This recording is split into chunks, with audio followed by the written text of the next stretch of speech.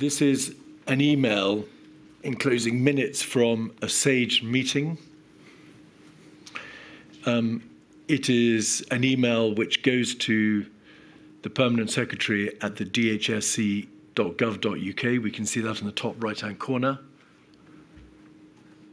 Would that have been you? Yes. Right. If we look down at the bottom of the page, we can see that Professor Sir Chris Whitty says,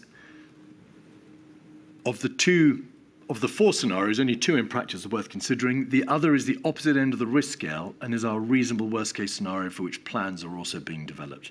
With R, the reproduction rate of 2 to 3, that's one person infecting 2 to 3 other people in an unimmunized population. Mortality of maybe 2%, wide confidence. Intervals around both of these and all other numbers. A doubling time currently of maybe 3 to 5 days and an incubation period of mean 5 days. This could, within the next few weeks, emphasize that, please, Sir Christopher, become widespread and turn into a significant pandemic relatively quickly. The Chief Medical Officer was saying, in essence, was he not, we have a basic understanding of the fatality, of the reproduction rate. We've got a basic understanding of the mortality rate, and therefore we can work out how many people might die.